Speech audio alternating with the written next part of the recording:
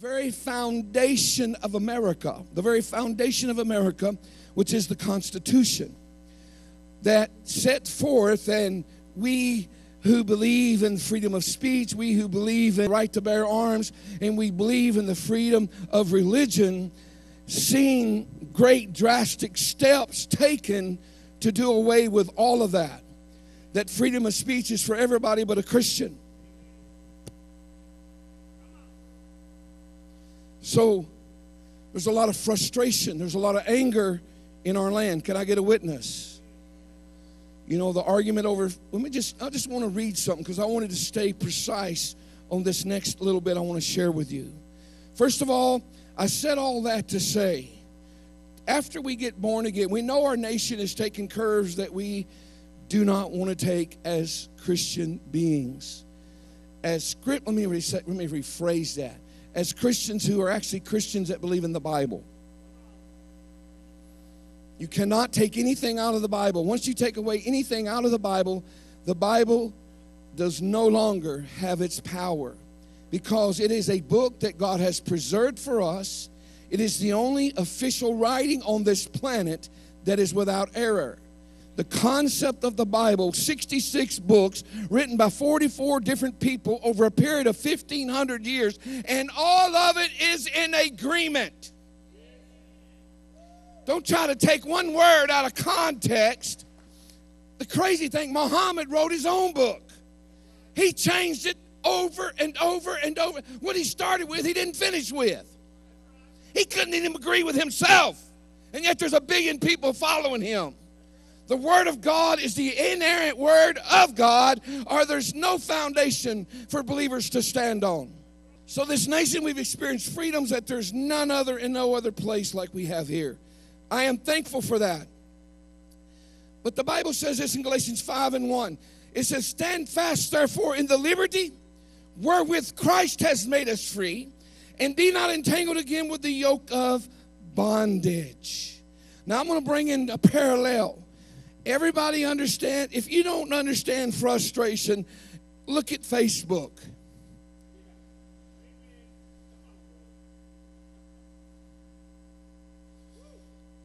There's a frustration. Come on. Even in our society, with the decisions that the Supreme Court has made, you know, everybody's thinking about one or two, but there's a lot of decisions that they have made that are contrary to the Constitution. You got five people running this nation. 5 people who were put in by presidents, for the most part, with a liberal view. And one of them was only put in with a conservative president, but it was the only person he could get past Congress into the Supreme Court. So we look around this room, there's probably 200 people plus in this room. If 5 people can mess it up, I don't know about you, but I remember a story of the upper room when 120 people walked out and turned their city right side up.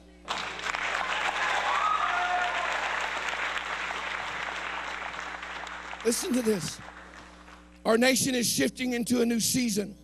Many issues in our great nation have people on edge, from the flags, gun control, marriage, health care, ISIS, tax exemption for churches, immigration, war, and even our Christian freedoms. But these are only symptoms of a far greater problem. They're only symptoms of a far greater problem. Before I address that problem, let's examine what is happening in the hearts of people.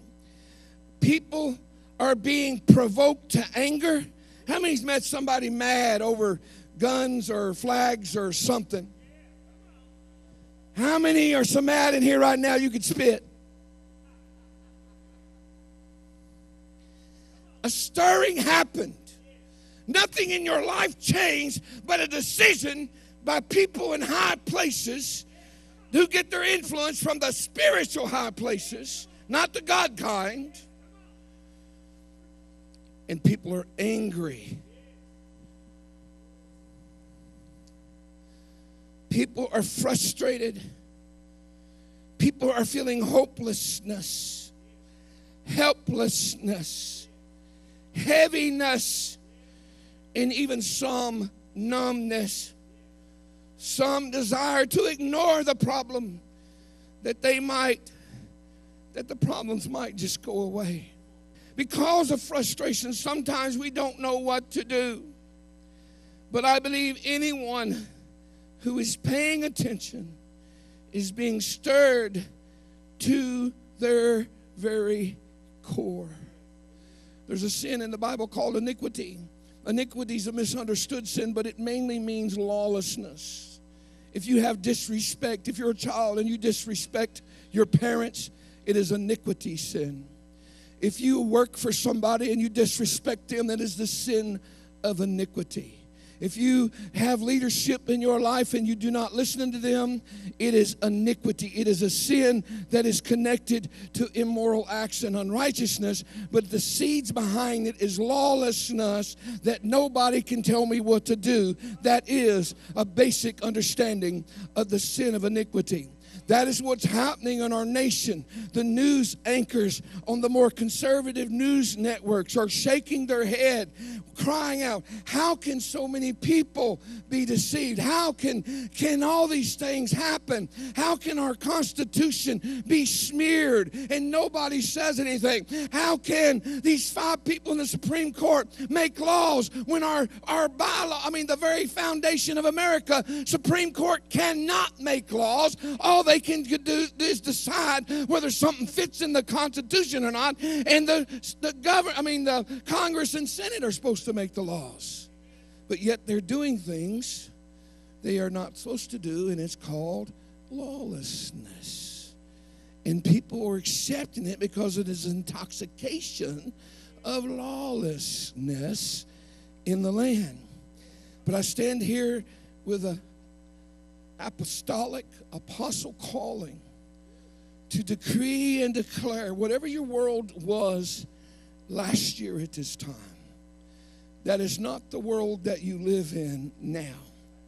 Every person in here is experiencing either anger or frustration or a numbness or even just ignore it and it will go away. I decree and declare unto you, none of those will fix the problem. Only way we're going is the way we are going unless something shifts in our life today as a region and as Christians and as a church that has not been in our lives before these past few months. You have to understand. I tell the story often. A possum got in our house. A possum was in our house. The tragedy of it, I think he was there several days because he left the stuff all over the house. When Joanne, in a panic, called me and said, there's a possum in our house, I did not say, honey, I'm going to pray about that. With the intensity of her voice, if it had been a stuffed possum, I would have still went home to dispose of it. But when I got there, our discussion was not how to get there. There was only one thought. How do we change our current situation? We can fuss and fight and talk about politicians and politics and the Supreme Court till we die, and nothing will change. If you're a breathing, living human being, you've woke up into a world that has a cracked foundation. The Bible says a house that is built on a solid foundation will stand, but those that built on sand, the storm will destroy it. I believe with all of my heart in the apostolic realm, as I see this region, this state, this nation, that we as a people can no longer be dormant. We can no longer think about ourselves more than ourselves. If you are a granddaddy or a mama or a daddy, you need to wake up and know the world your kids are being trained in is not the world you are being trained in. if you've been too lazy to do anything for God because you're so selfish, the day and the hour is think about somebody besides yourself.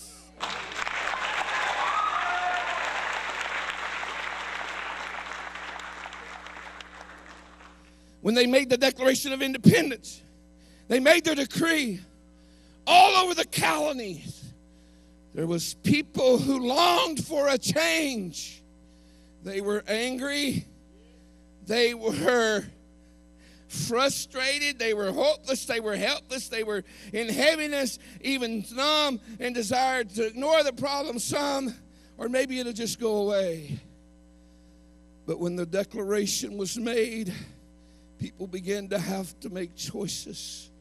Those who felt a stirring picked up arms and joined with other people to fight for the freedom that they had decreed. That now, but here's the point. In that day, there were still people who were loyal to the crown, even after the Declaration of Independence. There was people who did not want to get involved because they had it made. They had wealth. They had business with the king. And the people who wanted to rise up and enforce the freedom that they had decreed were few. I mean, there were many of them, but there were still a few who were thinking more about themselves until push came to shove. The people who signed the Declaration of Independence, many of them lost their wealth. They lost their homes. And people who fought even lost their life. But because of their vision beyond to pamper themselves, they raised up an army that the God of heaven backed up, and they shifted the course of this nation, and we experienced over 200 years of freedom. Give Jesus a hand. I do not say we take up arms. I do not say we start a physical revolution. But I believe within the heart of every person here, there is a frustration. Many, not many hopefully, but some have begun to look at other people and take your frustration out on other people. Some may even be talking about our church and about the pastor. And I don't mind that. I understand that. I lived through that my whole life. And this church has survived. Man, y'all sissies compared to some of the backbiters I've experienced. Just say that joking. But my point is, I'm not frustrated at you if you're frustrated at me, because there's a frustration. I just stand up here as apostle today to tell you, your frustration, quit using it against the kingdom of God and use it for the kingdom of God. I'm encouraging you today. Your pastor will be back next week, but I'm an apostle today. I'll nurse some wounds next week, but I've lived too long, and I've longed to see a revival. I've longed to see a move of God, and I believe now is the time. But if we give into the numbness, and if our frustration, though it may be a holy frustration, let me help you to know whether your frustration is of God or not. If your frustration has a face, it's not of God. If you got issue with a person, you are a puppet on the end of the devil's strings. Now listen, you say, oh, but the devil uses people. Of course he does. But God uses people. But the person you're looking at, the person that you are upset with, the person that offends you, has zero power to impact your life. You have to understand that the anointing of God on you is stronger than the anointing of God on whoever's against you.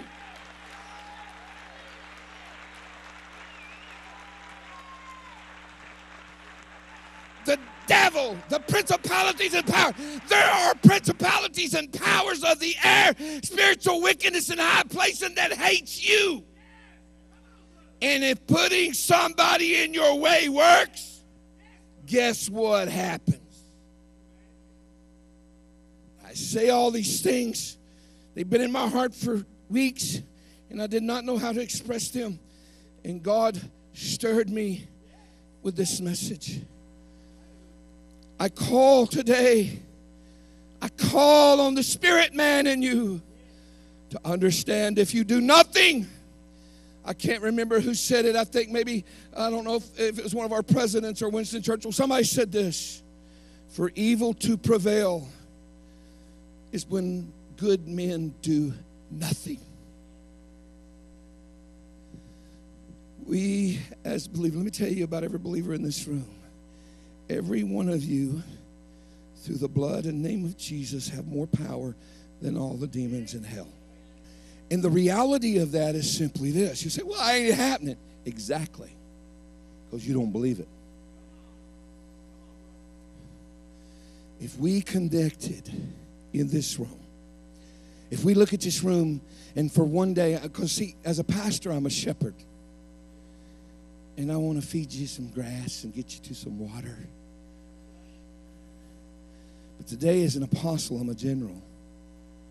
In this room are generals, lieutenants, sergeants, in every form of military on every level. Some are in basic training. Some are on the front lines fighting hell for you. I speak to the soldier in you. There was a missionary that went to a foreign country, and he preached the gospel, and it had such impact that country, the people began to cry to him and say, why aren't there more people who come and tell us? Why don't there more missionaries come? And the Apostle Paul said something that he quoted to them. For the soldiers have entangled themselves with the cares of this life.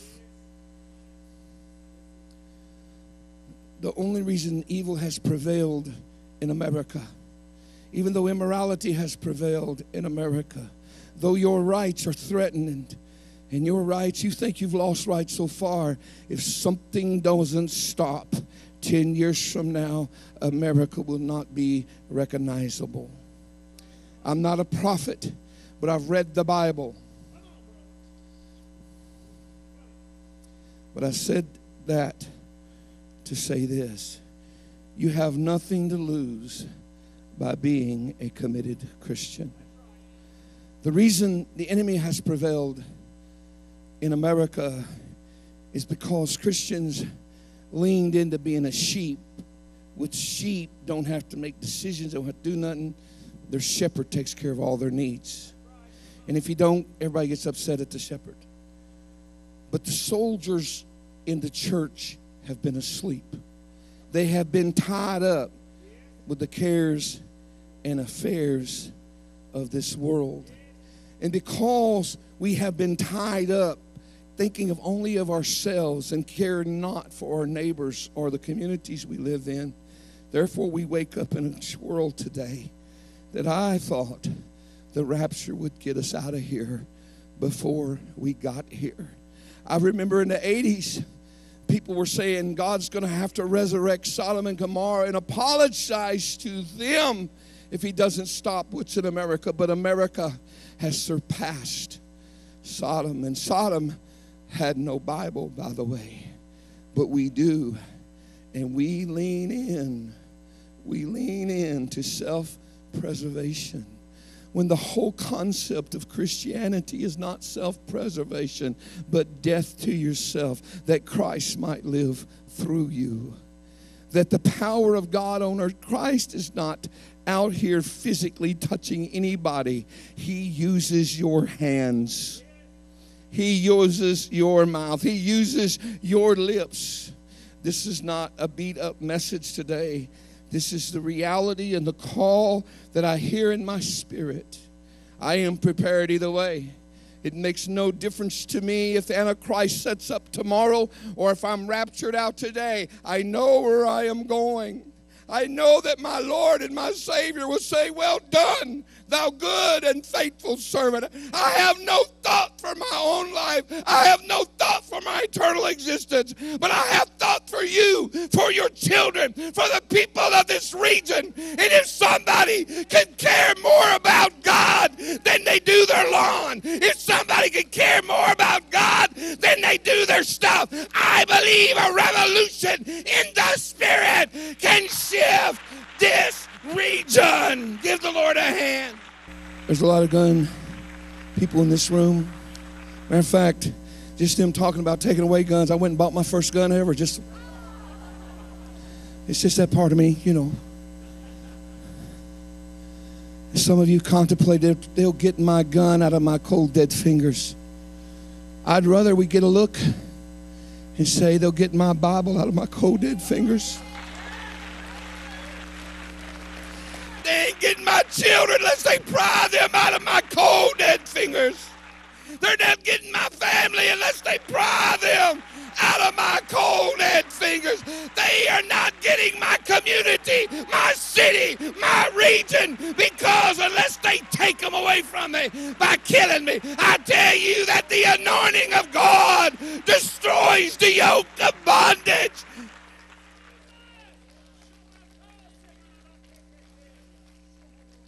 We as a people can make a difference. You can make a difference. You may say, I'm an addict, I struggle with sin, I have no commitment, I don't read the Bible, I don't pray. All of that can change today. I just want to say this. Elijah was sent to Ahab. Ahab was leading the nation. Everybody say the nation. And because of that, he married a woman named Jezebel. Everybody say Jezebel. Anybody ever heard that name before? Anybody want to name your children Jezebel? No, probably not. Neither Hitler nor Judas. They've all been taken forever. The reality that Ahab let Jezebel take over the kingdom. And she worshiped Baal. Everybody say Baal and Ashtaroth. I'm going to say it again. Listen carefully. There was two gods that Israel was serving under Ahab. Baal is the god of materialism. Everybody say materialism. Tell somebody, that's your stuff. That's your stuff. Ashtaroth, she was the goddess of sensuality. Look at somebody and say, she was the goddess of your pleasure. What pleasures you? What makes you feel good about yourself? From the sexual immorality, she was actually a fertility. It's a crazy story, and I don't have time to get in it. But the two things, the two gods they bowed their knee to in Ahab's day was materialism and sensuality. How many notice where America's at? Baal and Ashtaroth rules this nation. They rule this nation. But a prophet, everybody say one prophet. One prophet walked up to Ahab. When he got there, Ahab said, you're the one troubling Israel. How many noticed that in our society, Christians are the target? They actually say that Christianity is the enemy of our freedom in America. Now that's free. So we have a same scenario. But Elijah said, no, not me, but you. Look at your neighbor and say, you ain't the problem. It's the principalities and powers that are the problem. It is your stuff and your sensuality that is ruling you if God is not ruling you.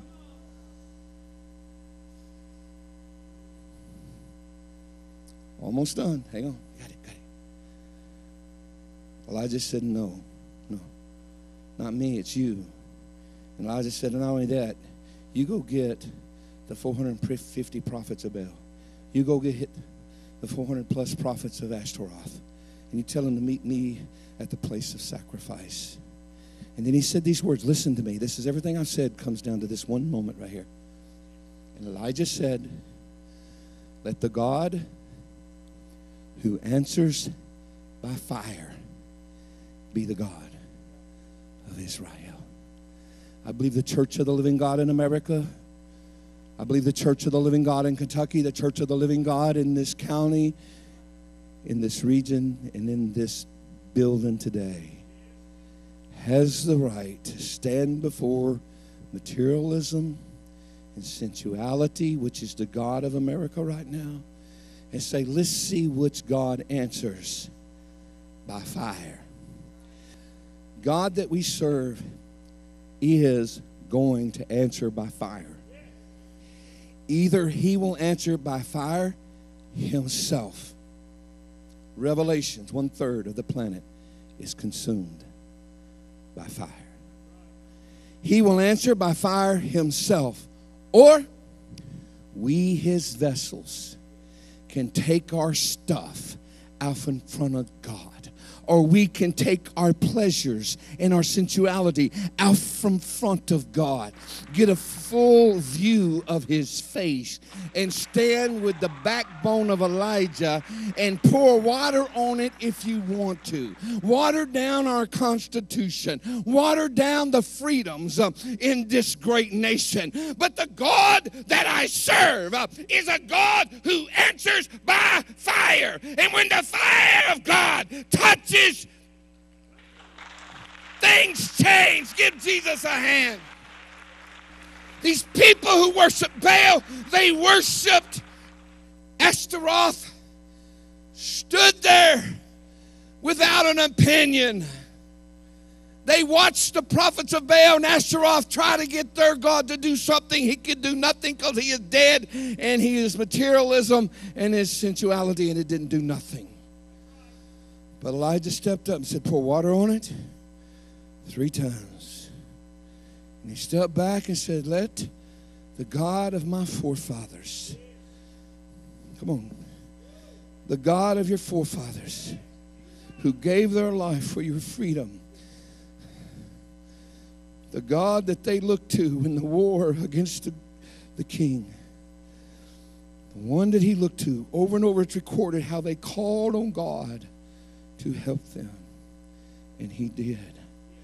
If you and I, the people as a majority, your lost neighbors, your lost friends, your lost family, it looks like Baal is winning.